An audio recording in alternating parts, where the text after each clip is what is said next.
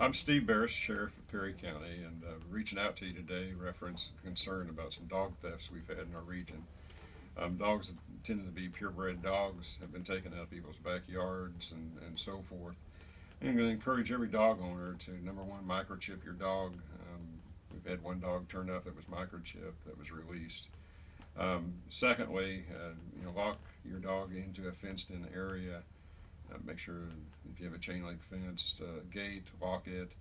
That seems to be a way that they're finding the dogs and actually getting access to them. Of course, just accompany your dog wherever your dog goes. If you let them out, stay with them.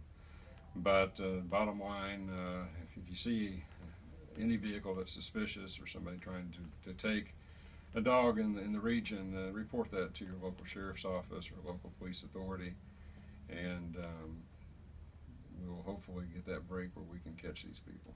Thank you.